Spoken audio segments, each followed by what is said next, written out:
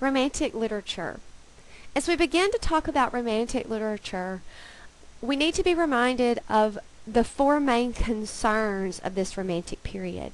And I want to show you specifically how romantic literature addresses each of these concerns. The expression of personal and subjective feelings, and subjective and not objective truths, a love of the fantastic and the exotic, a spiritual, mystical view of nature, and then a reaction to industrialization. Let's start with the first one. The ideal romantic poet would express personal and subjective feelings and not objective truths. And if we remember the differences between Dryden's ideal poet and Wordsworth's ideal poet, you can clearly see what the Romantics are trying to get at and what they're trying to express. For Wordsworth, then, poetry is emotion recollected in tranquility. It's his emotion coming out as he is sitting and looking at typically something in nature. And then what happens is he sits there and recollects these emotions. Then those emotions come out and onto the page. And you will see right after this particular video a link to a very famous poem by Wordsworth called Daffodils. And there you can really get his expression of his personal subjectivity and his emotion as he watches this field of daffodils. And this is a picture of the frontispiece to one of Wordsworth's poems called Tintern Abbey. And again, in Tintern Abbey, what's happening is the poet shows up, looks at these ruins, and then has this spontaneous overflow of feelings, and then out comes the poem. And it's very deeply personal and emotional and subjective. Likewise, these romantics were very interested in what was fantastic and exotic and what was different. They were very interested in the Gothic and the sort of passion that was associated with the Gothic and the mystery there. They were very interested in the Orient and Eastern cultures. And they often wrote of personal dream worlds. We see this most markedly, I believe, in Coleridge's poem Kubla Khan. Now, Coleridge wrote Kubla Khan in the middle of an opium-induced dream. Coleridge had an opium problem, and so he was on an opium trip when he began Kubla Khan. And he woke up in this dream, and this is what came out. Well, interestingly, he was disturbed by a knock at the door, which jarred him out of the dream.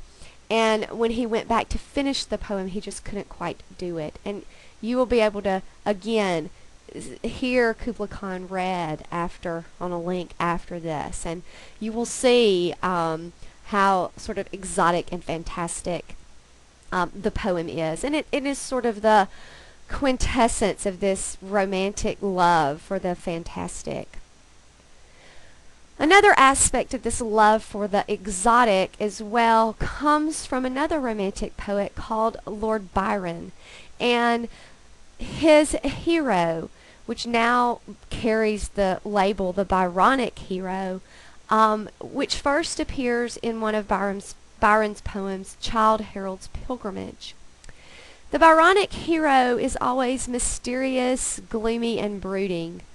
He has superpowers and passions, but yet he's always guilt-ridden. And guilt drives him to very destructive behavior. He sees himself as above the law and is very misunderstood. But he's very compelling and fascinating to others.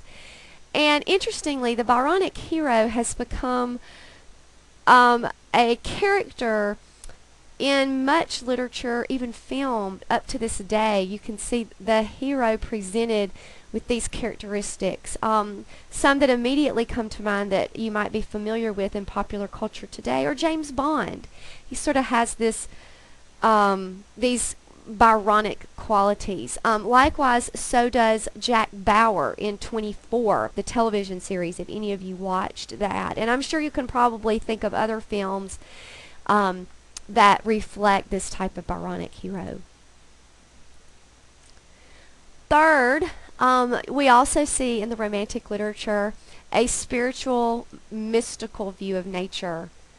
They saw nature as a spiritual inspiration, like I mentioned with Wordsworth and Daffodils and Wordsworth and Tintern Abbey. They used nature as a touchstone, as a way to become inspired, for their feelings to come out. And so they were very much lovers of nature and believed that nature would provide inspiration for them. For the Romantics, nature was possibility, wild, untamed, but yet all of nature was interconnected, and people were responsible for nature. And so, while we had this sort of view of nature in the 18th century, that nature was something that needed to be tamed, that nature was something that needed to be brought under the control of humans, to order it and sculpt it and mark its boundaries, sort of in the neoclassical sense of balance and order and proportion. And then you see the Romantic views of nature, and this is from a Romantic painting by a man named John Constable, that nature needs to be wild and untamed and unfettered in order for it to connect with the creative imagination, and that nature and human beings are connected to one another. And you really see that in this painting, and you'll also see it in the literature as these poets write about how nature is important to them, and nature functions as this great, almost spiritual entity for them. So we get this back to nature in Romantic poetry, a focus on the individual and nature itself. And we see a lot of these themes of nature as spiritual touchstone, focusing on the individual, in a group of works called the Lyrical Ballads. The Lyrical Ballads were written by Wordsworth and Coleridge, and the first edition came out in 1798, the second edition in 1800. And in that second edition preface, Wordsworth wrote that what they were seeking to do was to depict incidents and situations from common life. In other words, to celebrate the common lives of ordinary people. And more importantly, in a selection of language really used by men.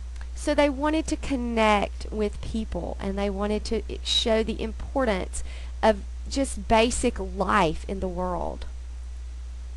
And so they decided to present ordinary things in an unusual aspect, to show how great and marvelous the individual could be, even performing and even in the midst of very ordinary tasks. And this is where we get the famous quotes by Wordsworth that poetry is the spontaneous overflow of powerful feelings recollected in tranquility. That comes from the Lyrical Ballads. And finally, as you see this celebration of nature, this celebration of the individual in Romantic poetry, it's pretty clear how the Romantic poets in England are reacting to the industrialization that they see around them.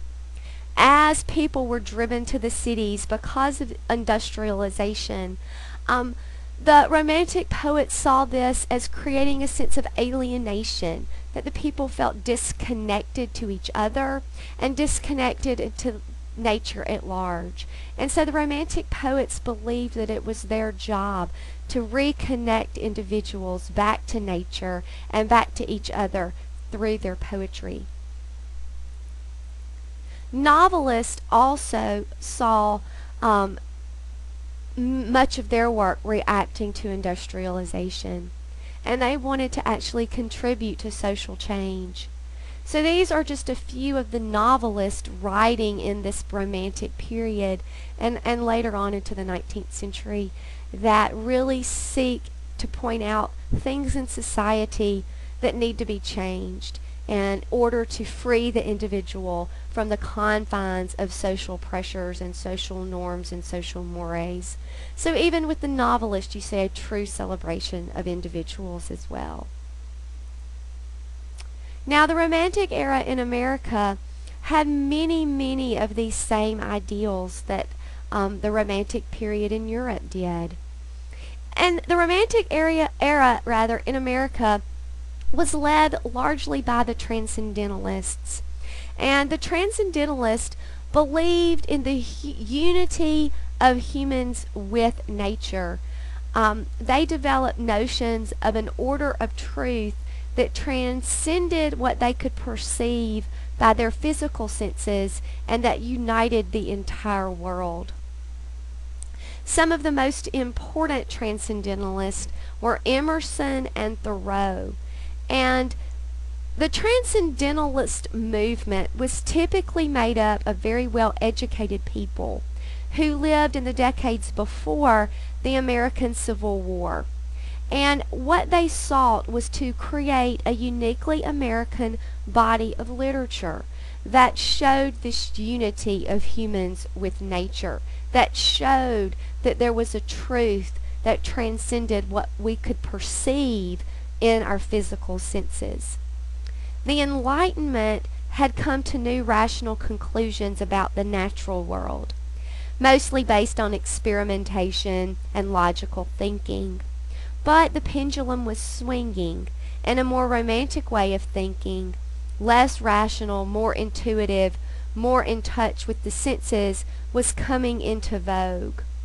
So Transcendentalism viewed nature in this same romantic way. Also, the ideas of the East, Eastern religions such as Buddhism, were very important and very much influenced the Transcendentalists as they celebrated the individual and as they celebrated the connection of humans with nature. Walt Whitman is a famous student of Transcendentalism, of Emerson and Thoreau.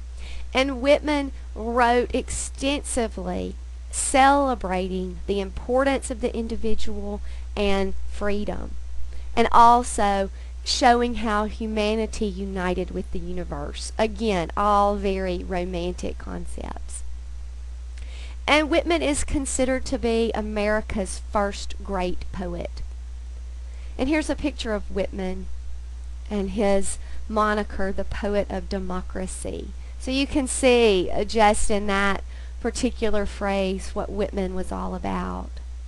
He worked in a newspaper print shop at 11, taught school for a while, wrote for the Democratic Review, so spent some time in journalism. He also worked as a nurse during the Civil War, worked at the Department of Interior. He's had a very interesting life, but his poetry revolutionized the American genre. He rejected established poetic forms. He embraced free verse, which is just conversational. Like Wordsworth said, they wanted to write in the language of ordinary people, not in the heroic couplets of the Augustans of the 18th century. And again, celebrated the mystical, divine potential of individuals. One of his most famous poems is Song of Myself. And there, just in the title, you can see what was important to him. And again, after this video is over, you'll be able to go hear some of that poem read and see what it's all about. In that poem, he celebrates identity and individuality. In 1855, it was first published with no title. And then in 1856, he called it Poem of Walt Whitman, an American. 1860, just Walt Whitman. And finally, in 1881, it came to be called Song of Myself. So after this presentation is over, please, please go listen to the 3 romantic poems that I have for you. Daffodils by Wordsworth, Kubla Khan by Coleridge, and Song of Myself by Whitman. And I think they will give you a much better sense of what romantic poetry was all about.